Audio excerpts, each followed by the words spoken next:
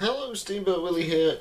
Once again, jumping on the YouTube bandwagon with a US versus UK video. Today I'm going to be talking about trains. US versus UK. Now, most of the video I'm going to be talking about the lower 48 states of the USA versus Great Britain, because there are a few exceptions to the sort of general scheme of things. For instance, Northern Irish Railways are very different to the railways in Great Britain, so really there's going to be talking about mainland US versus Great Britain, but I'll talk about those exceptions towards the end of the video. Now, the railways in America throughout the 19th century developed pretty much in the same way as the railways in Britain and elsewhere in the world. So railway companies started up and they would build a railway and then operate the trains. Yeah, like a railroad tycoon. All well and good. It's only when we get to the second half of the 20th century where things start to change a little bit.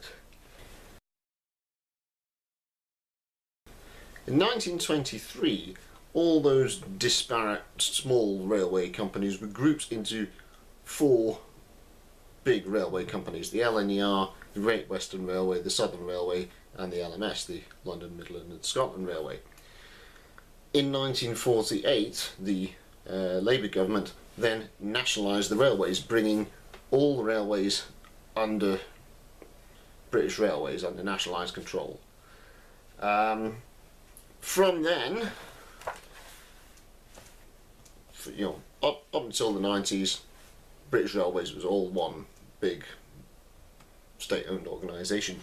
In the 1990s, the Conservatives by then were in power and decided to put the railways back into privatised ownership, but in a completely different organisation.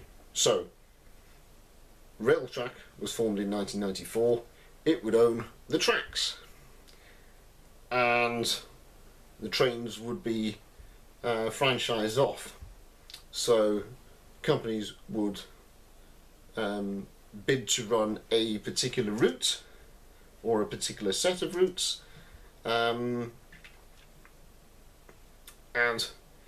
it was still pretty much managed by the government but run by a privatised firm. And then the trains themselves were sold off to rolling stock companies who would lease the trains to these companies. It was quite a messy organisation.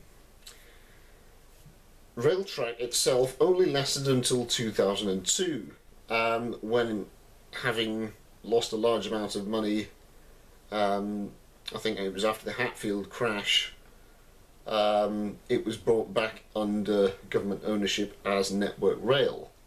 So the actual tracks themselves are now back under government ownership. Freight is a completely different thing altogether. The freight sectors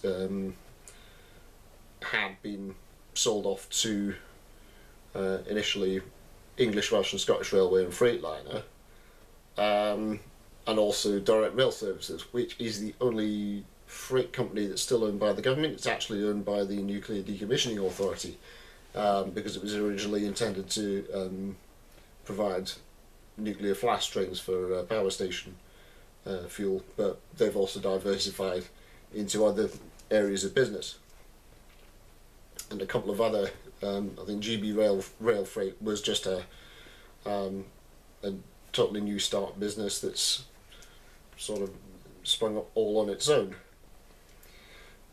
As well as the franchise railways, which are subject to government subsidy and essentially operate under a contract to the government, there's also open access operators like Grand Central and Hull Trains, who just, they're completely private businesses. They don't receive any subsidy, and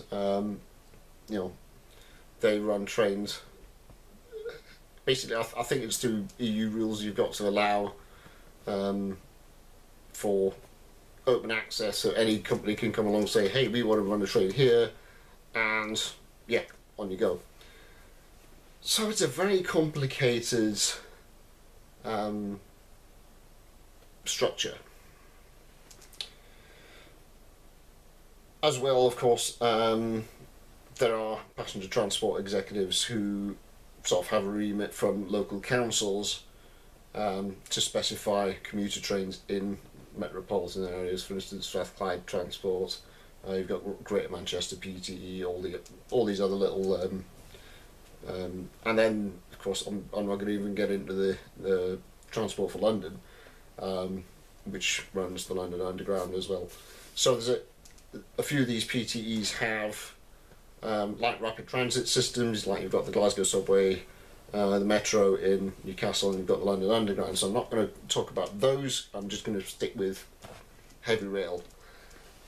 So that's the situation we're in. In 2021, a lot of the in 2020, because of this pandemic, certain franchises which have been losing money have been brought back into national ownership as well. Also, East Coast, the East Coast franchise, that's been in and out of government ownership. It was GNER, then they lost the franchise, so it went to I think was it trying to remember who got it first. National Express took it over as National Express East Coast. Then it went to East Coast under the government operator of last resort when they lost the franchise.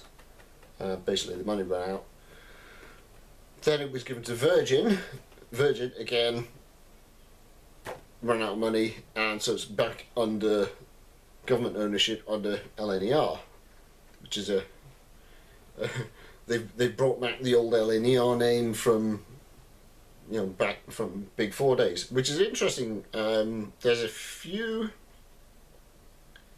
Southern Trains, Great Western, and LNER are the three names. I think, well, they're the three names that have been brought back, sort of resurrected from Big 4 days. There's also London and North Western Railways, which is an old pre-grouping brand that's been sort of resurrected.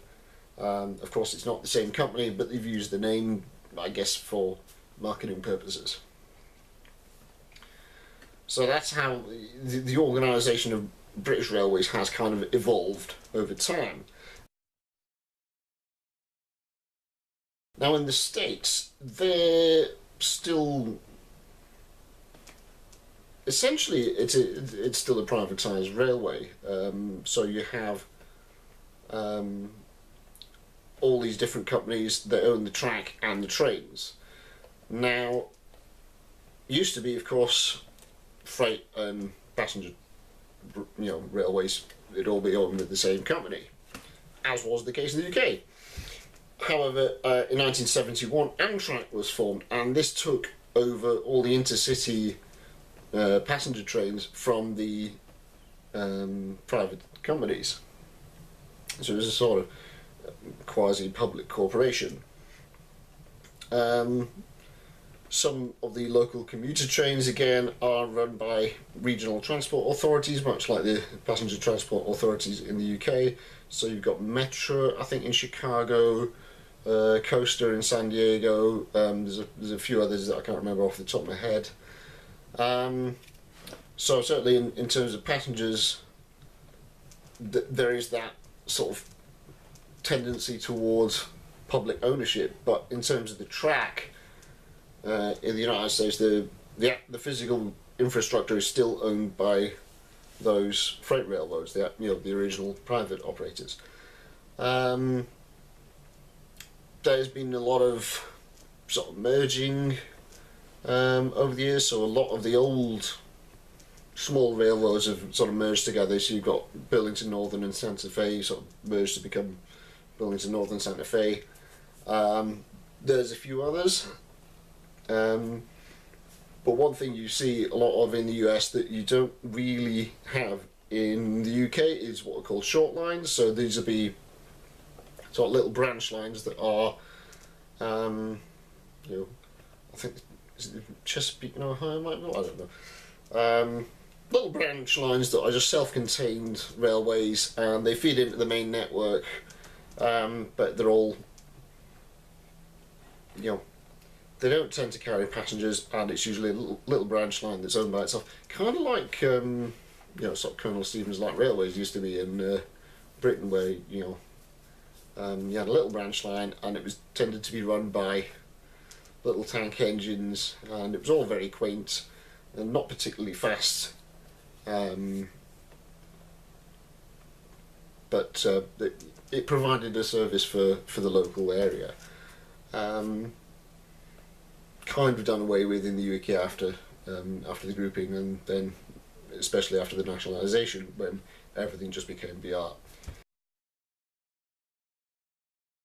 One thing you notice about the US, of course, it's much bigger than the UK, so let's talk about freight trains. Now, the US has a lot of wagon load traffic in what's known in the US as a manifest train, or I don't know what would be the equivalent in the UK. Basically, trains are just made up of different cars serving different customers in a marshalling yard somewhere. They put the train together, they send it off to the other side of the country, and it gets broken down and delivered by trip workers to the local customers. That sort of thing pretty much disappeared in the 90s on British Railways. It wasn't as efficient. I mean, back in the 60s we used to have that kind of train, and then road transport took over, and there was a steady decline in those kind of wagon load movements. So most of the trains you see in the UK, the freight trains you see in the UK now, are just block trains, so it'll be one commodity going from one source to one destination. You don't see those big marshalling yards anymore. You still have block trains in the US, but they've also got these kind of manifest trains as well, which are a lot more diverse and colourful, I think. So the freight scene in the US is quite interesting, actually.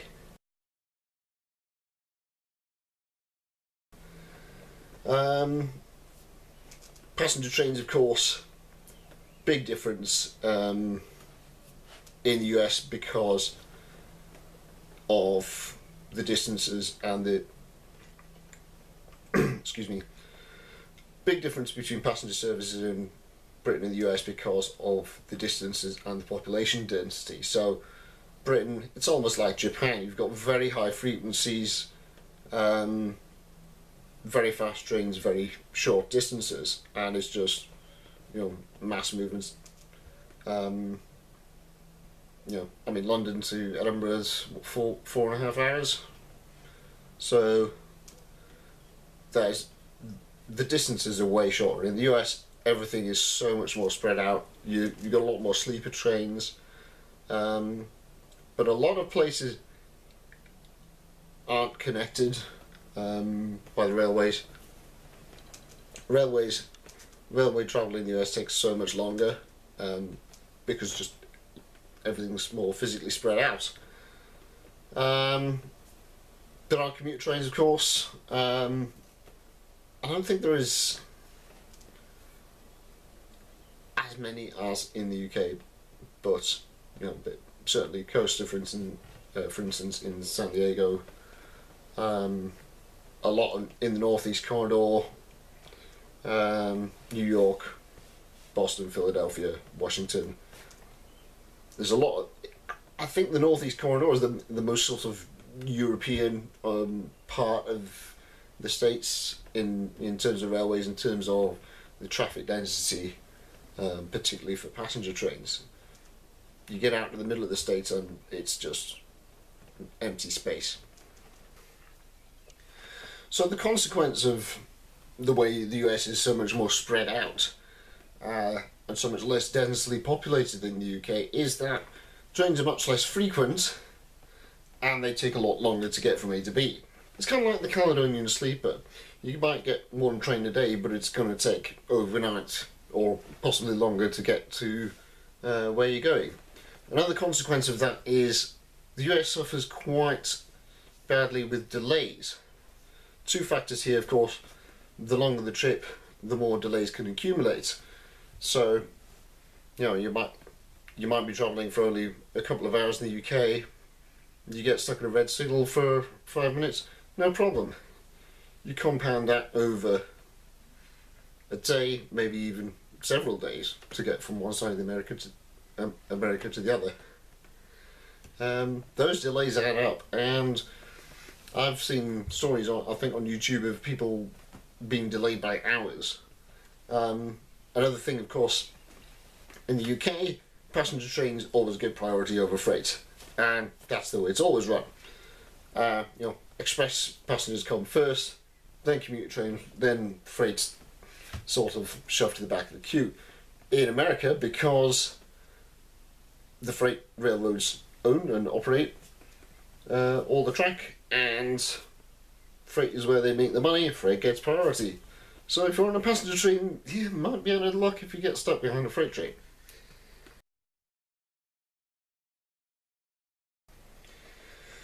Now, one of the biggest differences, the most obvious differences between the US and the UK is the size of the trains, the physical size.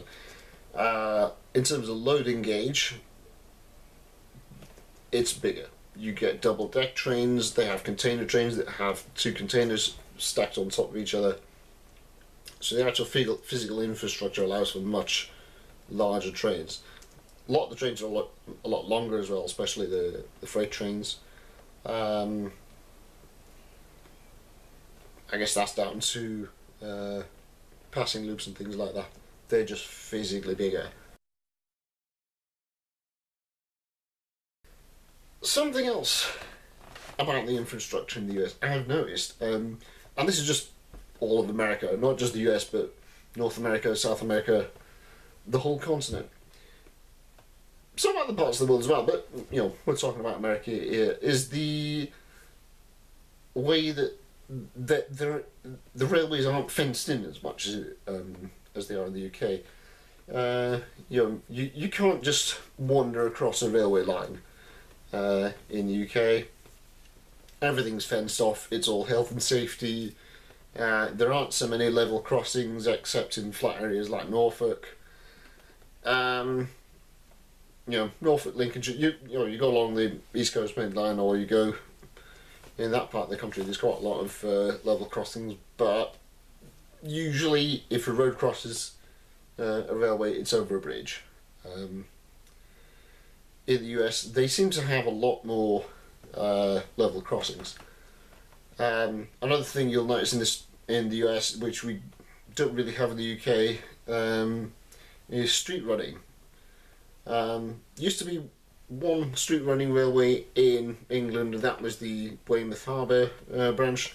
That is gone now. They're actually ripping up the tracks right now. But they still have that in the US, where trains are just run down the middle of the street, which I can't imagine helps the line speeds much. So yeah, you don't tend to see the railways fenced off as much in the US. Electrification is an interesting thing. So, I mean, Britain lags behind continental Europe and Japan when it comes to electrification. But US, again, most trains are diesel trains. There are electrified rails again in that northeast corridor around New York, Washington, but most of the trains, certainly west of there, are diesel trains. In Britain, the West Coast Main Line, East Coast Main Line, and a lot of the commute routes around London, Glasgow, are all electrified. You go outside of those areas into the north of Scotland, into Wales, into Cornwall, and even a lot of the north of England, it's all diesel trains. So we're definitely playing catch up when compared to Europe, Japan, places like that. Now, high speed rail. we've got basically one high-speed railway in Britain at the moment, which is HS1, High Speed 1, Channel Tunnel Rail Link, whatever you want to call it, which goes from St Pancras to the Channel Tunnel. High Speed 2 is a new railway that is proposed that's going to go from initially London to Birmingham, I think, and then potentially on to Manchester and Glasgow beyond that in the future. It's very controversial. A lot of people are against it for environmental reasons, cost reasons, but they started building work on it, so we'll see how long it takes and if it gets finished. In America, line speeds generally, even just on the traditional, the older routes, tend to be lower than in the UK. In the UK, certainly the East Coast Main Line goes up to 125 miles an hour, and that's just a regular railway. America has one high-speed railway, which is the Acela Express.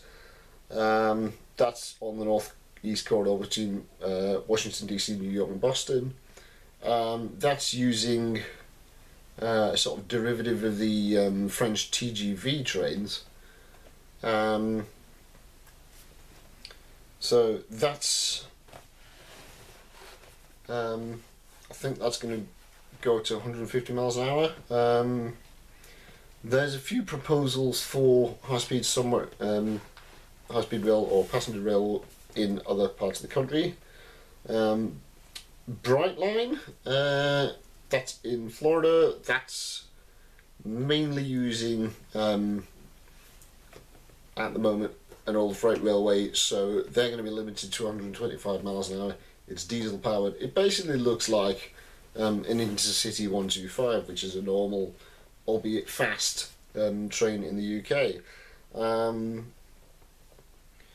The Brightline one shares track with the Florida East Coast Railway. I think they have an owning share in Brightline. So it's the only privately owned intercity passenger railway in the US.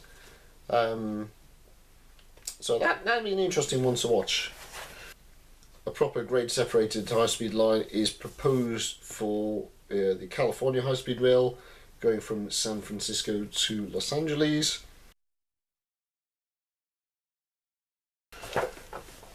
Now getting on to the exceptions I spoke about earlier. Northern Ireland Railways. It's part of the UK, but at the same time the railways are completely separate. Irish Railways, going back to Victorian times, Irish Railways were built to a broader gauge than Great Britain. So, for reasons that I can't fathom, Irish Railways were built to a gauge of 5'3", whereas Great Britain was all 4'8.5" inches. So there's no physical connection between Ireland and Great Britain.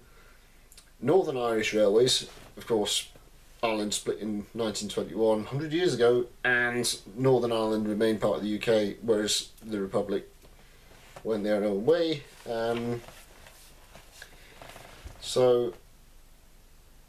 Northern Ireland Railways are owned by Translink, so it's state-owned. It's vertically integrated, so the track and trains are still owned by the same organisation. So it's kind of like British Rail back in the day. Translink also run buses, I think, in Northern Ireland as well. So it's a much more state-owned operation. They jointly run the Enterprise service between Dublin and Belfast with Iron Road Éireann. It was nationalised, Northern Irish Railways were nationalised in 1948 at the same time as British Railways and came under the Ulster Transport Authority. In the United States, there is another railway in Alaska, the Alaskan Railroad. It looks and works like any other railway in America. It's owned by the state of Alaska, so again, that's interesting, state-owned. It doesn't have a land-based connection to the rest of the states. despite, you know, Alaska being physically connected to Canada, there is no actual railway currently between Alaska and Canada. There are trains between Canada and the States, but nothing between Alaska and Canada. So they use a sea connection by barges to connect the Alaska Railroad to the outside world. There is a proposed route between Alaska and Alberta that I think has been approved by President Trump when he was still president. So that might get under construction soon. So the Alaska Railroad runs between Seward and Fairbanks, and it runs both passenger and freight trains. So again, a lot of similarities there to sort of the way things used to be done, with one organisation runs all the trains.